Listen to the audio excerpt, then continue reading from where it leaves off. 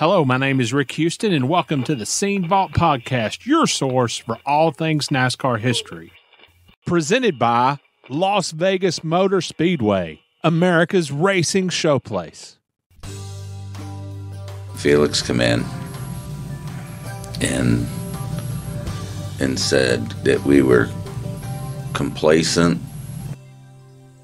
You had to navigate the waters of an appeal or something like that, and you know, it hurt. I mean, there's a couple of them who haven't talked since, hardly. That NASCAR told you almost a year before that. Yeah, it was over a year. That you were going. Yeah. They tell you why? No. Never did. Just time for a change. The day NASCAR and all of us associated in any way with NASCAR forget its past, that's the day we don't have any future. How is it you wound up leaving Sabco? Because you said it was a pleasant 2 years. Yeah, I think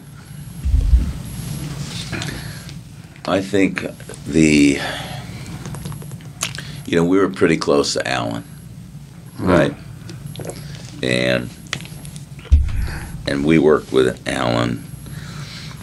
Like, I had the Bilstein shock truck was in our parking lot all the time. They stored it there, and I would go in and build my shocks, and then I would build shocks for Alan and run them on the dyno and talk to Alan about stuff. And we went to dinner all the time. You know, he would come out to the house at the lake, and he would get on the pontoon boat, and he'd swim with the kids and stuff. You know, we had Kyle and him and I, and the families had a good relationship. So that leading into, you know, the events that happened, and Felix was, I believe Felix was the executor to the estate. And when everything happened, you know, I mean, Felix really he felt the loss probably more than any of us, and we all felt it, you know. And, you know, when he was getting things buttoned up over there and going through things, and you know, and he would come back and say, you've got a seat in every car, you know, you're spending all this money. Alan only had one seat that he took and put it in every car he had, and you know, Alan did it this way, and you know, and so the pressure to Alan won the championship, and you know, we finished whatever top 5 or something like that, which was great for us. You know, I think it just changed the dynamics with us, right? And you know, Felix got the, you know, looking at the bills and stuff like that, and not being a in the trenches car guy, sometimes he didn't have all the information he had to make decisions, and he would go off on you, and then realize, then when you talk to True, he'd say, oh, okay, I didn't know that was that. This was brake calipers, or this was valve springs, or whatever. But it just got to be picking on each other a little bit too much, right? Mm-hmm. And I think it was, you know, he and I, he had his fill of me, and I was just, you know, tired of just things, right? I mean, we all lost a friend, right? But I think that just changed the dynamics, and you know, we blew up at Charlotte in the 600, and we were 10th in points. And so I'd given all the guys the day off on Monday, and my brothers Roman and Ryan, we worked, taking the motor out of the car, you know, getting it ready for when everybody come in on Tuesday. You know, and Felix come in and said that we were complacent, and we were accepted mediocrity, and fired all 3 of us the same day. And we were in there working on a holiday, you know. But that's the pressure of the team, you know. That's you know. And you fast forward a year from there, right? So you know, and you know, we got along better. You know, we made, you know, we made up and moved on a long time after. You know, a short while after that. You rejoined Roush to crew chief for Ted Musgrave now. Were you comfortable doing that? Going back? Yeah, I was. You know, I think we sat on 3 poles in the second half of the year after I got there. And, you know, I felt like I was comfortable with that, but something wasn't just clicking right, you know? And whether it was me had, you know, spent some years in Charlotte, 3 years in Charlotte or whatnot, or it just wasn't clicking, you know, even though we had some success. You know, I just felt like it was, if something else different would happen, like maybe if, you know, I had Wally or I had Mark or I had something, but, you know, Ted and I, we get along good now, but we didn't really see eye to eye when we were working together. And, you know, no fault to anybody's, his or, you know, maybe mine, but of his for sure. It just didn't feel homey enough for me, you know. Well, then how did you get hooked up with Rusty and Roger Penske? This seemed to work. Yeah, that was, I rode motorcycle to Phoenix for the Phoenix race like we always used to do. And I was putting the bike up like Thursday night, something in front of the hotel, and Don Miller walks out. They were staying at the same hotel, and he started talking to me and want to talk to you and this, that, and the other, and you know, and so I said, yeah, when I get back to North Carolina next week, we'll get together. So we got together, and you know, they explained what they needed and what they wanted, and so yeah, okay, I'll do it. You were there at least 7 full seasons. Yeah, well, what made that relationship work? You know, we all got along really well. You know, even when we were arguing about stuff, we got along really well. I think it worked because we were building our own chassis, or we got to that. With chassis had our own, you know, engines and gears, transmissions, shock guides. We had a lot of that stuff that you had either 1 or 2 parts of it at every other place you'd ever been to, but we had the whole thing. And facility was nice, you know, and you know, I got along good with Don and Rusty, and you know, Roger, you know, he would come to the races and, you know, ask you questions and you explain stuff, and it felt like maybe I was doing an okay job for him, so it made you feel good about yourself. Right. You know? So, what's your best memory about working with Rusty? Do you have a particular memory? Oh God, you don't even want to know them all. I mean, I know. He had a good one. Oh Lord, we had this. We went to Sears Point for the race, right? And by then, after leaving Felix, we learned to go taste wine when you're out there in Sonoma, right? So here we go. We had been doing it. So Lisa and I, we went out. We would go out on Mondays anyways. So we made a plan to take the early crew out a day or 2 days early. Rusty was paying, and Lisa and I rented two stretch limos and put 3 couples in one and 2 couples in another, and then we went wine tasting. We rent these limos, and we start off at like 10 or 11 in the morning, and we go up to the Sonoma side of the mountain range, and we stop and we get food for everybody to put in the limos, and then we drink all the way up and over the mountain and drink all the way back. And you know, and it was 11 o'clock at night when we get done. Right? Had a great time. And, you know, everybody, hey, we'll call each other. We'll go do lunch tomorrow. You know, tomorrow's a recoup day, this, that, and the other. Nobody called anybody. I mean, people were sleeping with ice bags on their head and not getting out of bed and do this, that, and the other. So we finally get to the racetrack the next day for practice and qualifying. We're still not feeling good. Like we've got red wine poisoning or something like that, right? And so Rusty goes out. He runs a couple laps, comes in.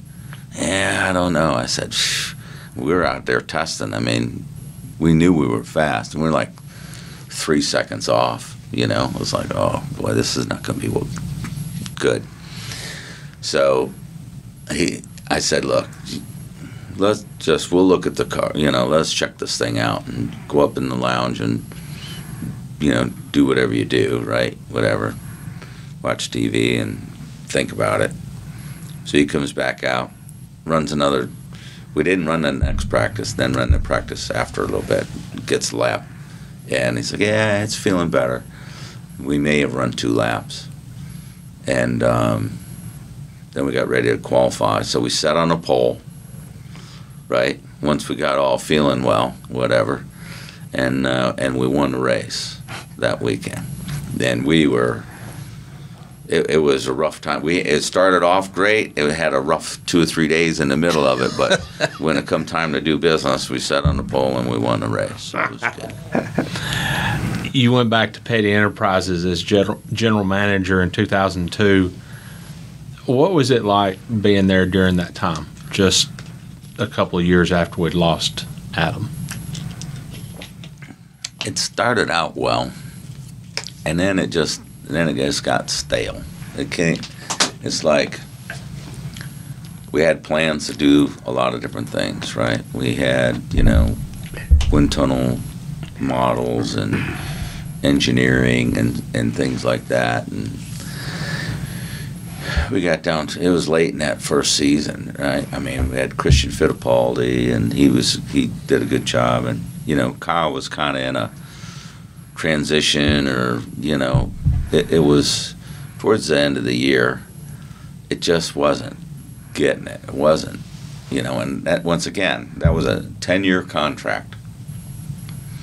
So wow. My first 10-year contract lasted 16 months or 18, and this one lasted 11. And, you know, it was, you know, Kyle said it wasn't working, you know. I mean, we had run better. We had put better people in place. And it just wasn't, like, it was, you know, I mean, I kind of went out on a limb to leave Penske's to do that, right? And so it kind of, that kind of hurt a little bit. So what possessed you to go to work for NASCAR? Well, there was something in between that. So the Ford thing. Ford. Yeah. So I left. So whenever I left at Petty's at November, December, whatever it happened to be, and so I called. So I was just kind of looking at some different stuff, and so I called Jack, because we didn't really leave on. We left on bad terms, but we made amends when he, for some other things, we talked things through. And Jack said, I got an idea. Let's see. He's like, you know, Ford needs a guy. They need somebody embedded in the NASCAR area, right? And so Jim Hunter and I were friends forever, and don't ask me how it started and whatever. We were just friends. Same thing with Bill France. And this is all part of the Ford thing, right? So occasionally through the years, Bill and I would always talk about different things. He's like, yeah, you know, I want you to come work for me someday. I want you, you know, yeah, I'd like to do that. This is like went on for 8 or 9 years, whatever, 10. And so now I'm unemployed. And so Jack calls Ford, and then somehow Hunter got involved, and then Bill calls and says, we're working on a deal, you know what I mean, this, that, and the other. And so I said, okay. And then Mike Helton gets involved. And so they actually were like to Ford, you need, this could be a good guy for you. Go in here, right? So kind of in the middle of all that, take it some years before or after, when I was in between, like, Bill said, I want you to come to work for me. I said, well, I just started this job. He said, well, you need to tell me when you leave, or you need, we're always a half a step off, right? So now I called, when I called, that's what I did. I called Hunter, and Hunter went to Bill, and Bill said, I don't, now's not the time. So, but they thought the Ford thing was good. So I do the, kind of put that Ford thing together. So I was their field manager. And so it worked out well. I tried to keep the Ford teams happy with each other. Worked with Bernie Marcus' Aero program, and we did aero studies, and we handed all the information out to the teams. And it was kind of, added to the credibility of the program and trying to be neutral, right? And then we developed the Taurus in that time frame. And so I'm not in it a year yet, and Hunter calls and says, Bill wants you to talk to you. And and you talk to Bill. He's like, we're working on some stuff. We need help. We think we need somebody. I said, well, you just got me this 3-year deal with Ford, and we're 11 months in, and now we're off base again, right? And so they worked on it for a probably better part of 8 or 10 months to try to get Ford where they'd be happy to let me go to come to NASCAR. And so, I started that in August, right after Bristol. I had already done some NASCAR meetings, a couple weeks before I left Ford, but it was a long process to get everybody happy for me to leave Ford and go to NASCAR. And so that's how that started. How strange was it for you to be policing people that you had known for years? Yeah, it wasn't. I'm a slow starter, so what I mean by that is you don't go in and just lay out, here's your note, here's what we're going to do, right? It's like I like to get a good read on what it's all about. And it usually takes me 6-8 months to even come out of my shell a little bit.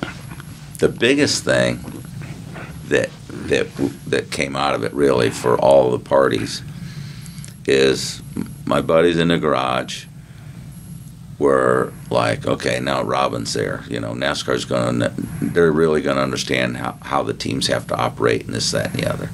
And, he'll be a good voice for us. But what actually happened was once I was in the NASCAR thing, I could say, okay, I'd go out to my friends and we'd talk, have a couple beers and talk about, what's like this, that, and the other. And once I started to explain to him how the NASCAR rule book went and how all the meetings went and how, there's no one person that makes a decision. There's a committee on everything. And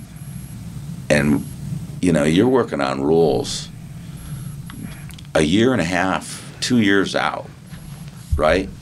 Even though you do your rule book meeting in August, which was, August for the following year, there's so much leg work that goes on. And to explain that to some of the guys that wanted to hear, that were in the field, they're like, oh, that's how it works. Okay.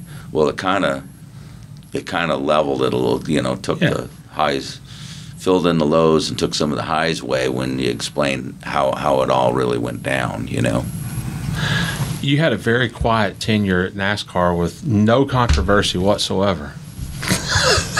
I know where you're going. You had 2007 Daytona Speed Weeks and all the penalties that were handed out. Michael Waltrip's deal. Yeah. The car tomorrow. Boys have at it. Spin gate. You were at ground zero of a lot of different events that exposed you to a lot of different opinions from a lot of different people. How was it? What was it like for you personally to deal with those kinds of situations? Because I can't imagine the pressure. Yeah. At all. Period. Yeah. It was a lot of it. You know, you wore that. I mean, I'm not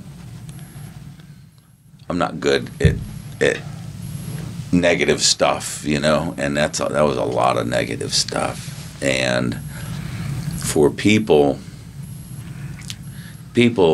later, years and years later, when they finally, you know, and people that I'd known for a while would finally break the silence and say, you know, I can't believe this with Boyer and Michael Waltrip and on and on and on, and you'd have to explain the whole situation to them. And so here's a grown man, businessman, that hears it from my side for the first time, or from our side or the NASCAR side. I mean, this is something that happened after I'd left NASCAR. Somebody would finally approach me and said, what about this? And when I explain it to them, they're like, oh, I never knew. And I've been angry all this time, right? I mean, you know, you're on the beginning stages of negotiating what would be gambling and this, that, and the other, right? And you have a team that tanks it, yeah. That fixes a race. I mean, you know, I mean, they didn't know that that's what they were doing until you dissect it, you know. And I said, that's a huge deal on a black eye. And when you explain it like that, I'm like, oh, yeah, you know. And you know, there was other events that happened that once you explain it to people, but there's some angry people out there, still angry. Did it damage relationships? Yeah. There's a couple, you know, and guys who I thought I was good friends with that, you know, when you had to navigate the waters of an appeal or something like that, and you know, it hurt. I mean, there's a couple of them who haven't talked since, hardly. Really? Yeah, and they're good drivers, or they were when they were racing, but we got in the middle of some stuff, and you know. Well, you left NASCAR, I think, at the end of the 2015 season. I happen to know, in discussing with you earlier, that NASCAR told you almost a year before that. Yeah, it was over a year. That you were going. Yeah. They tell you why? No. Never did. Just time for a change. So you worked that full year knowing you were going to be gone at the end of the season, and in your own words, you never worked harder in your life. Is that correct? It was a lot, yeah. I worked just as hard or harder than I ever worked, just to try to, you know, leave on something that I would be proud of anyways, you know. I wasn't going to lay down, you know. Yeah. So when you did leave, however, how much of a black cloud or weight was lifted from you? It's the most depressed I'd ever been in my life. Really? For friggin' 2 years or more. I didn't want to get out of bed. I didn't want to do anything. I didn't want to talk to anybody. I didn't want to do anything. You know, 2 years like that. At least. Because you were out of the sport, or because yeah. of how things went with NASCAR? Yeah, kind of a little bit of both. Okay. I mean, I just never, you know, when I got hired, you know, to do that, you know, and Bill France was a big part of it, and Mike and Brian and George Pine, and, you know, we did the deal over dinner one off week. I went down there. I'd never thought that I wouldn't be there. Yeah. So I didn't mind giving everything, right? And they treated me well. There's nothing, you know. I mean, the way we traveled, the way we did things, you know, was okay. But I had never, I mean, it you know, I still have spells where it bothers me, but I try to overlook it. But I had never going in there and working for 12 years, and it never dawned on me that I would never just be there forever, or at least till I was 65 or 6 or 7, Well, you were out of sports that length of time, but now you're obviously involved in something else. Yeah. What is it, and how did it come about? Well, so now we're doing the IMSA and how this started is, so John Andrade and I go back a long time. When he was racing, whatever, we just happened to be, acquaintances and friends and this, that, and the other. And, when he was at the racetrack, I'd always sit and talk to Aldo out on pit road or whatever during qualifying. We used to just, everybody go hang out. So we had developed some a reasonable friendship. And so Jarrett, his son, was sprint car racing, and he was trying to get Jarrett into doing something else, right? So he calls, John calls, and one summer we went to drag races. We went to VIR to visit the SRO community up there that was running races and the governing body, and talk about different stuff and look at cars and this, that, and the other. And so towards the end of 18, I think it was 18, he's like, hey, I want to put something together, and trying to get Jarrett to do road racing and get out of the sprint car stuff. So I go up there and talk to him about it, and so we're going to do sports cars. And so it was John's team, John and Jarrett. Now it's Nancy and Jarrett, and so it's their IMSA team or their road race team, and we started doing McLaren sports cars for 2 years, and then we went to the IMSA, and the LMP3 is what we run. And it started with, John just wanted me to come up there and help get that thing rolling. And, I was there for 16 months full-time the first time. And then I scaled it back, and then just went to test and races and things of that nature. And then towards the end of last year, like in September, then I'm back there as full-time as you can be without really, I live there, but I live in North Carolina too, so been doing that. How does that work? You stay home a while, then commute to Indianapolis? I assume you have an apartment up there? Yeah. I've rented a house up there this time, and I'm there more than I'm here, right now. And so hopefully when the weather breaks, I can bring family members up there to. I was going to say, you better take Lisa up there. She'll go. We were headed this week until it got to be 7 degrees up there, and so. Well, it's 7 degrees here. Yeah, it's 7 degrees here. Yeah, so I need that. Need her and the dogs up there. Okay. All right, cool. Do you follow NASCAR at all? Pardon me? Do you follow NASCAR at all? Oh, absolutely. Oh, I don't miss a race. Really? Unless I'm traveling, unless I'm at the racetrack racing, I don't miss a truck or a Xfinity or a Cup race. Heck. Yeah, I still get my phone calls from, hey, what do you think, type things. But, yeah. And and being on all sides of it like I've been, I can still explain it to people where they can see another side of things. You know what I mean? So those are still good conversations.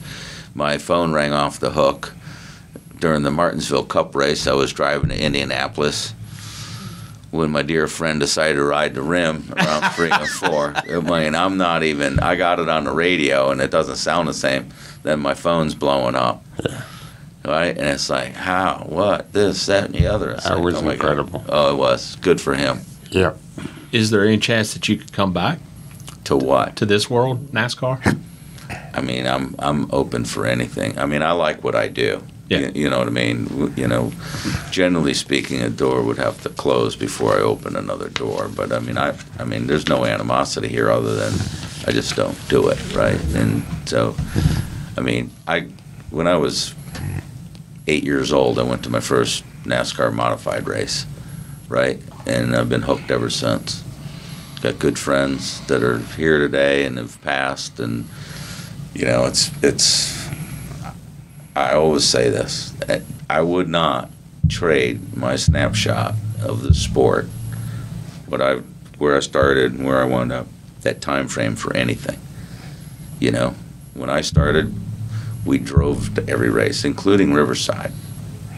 You know, you piled in a van, you drove the Riverside over I-40, and somewhere along the line, I'd see Eddie and Len Wood, you know, at a truck stop. You know what I mean? And you know, that's what we did. You know, so to do that and how it progressed. You know, people ought to try it. Old school one time made you think twice about something. That's right.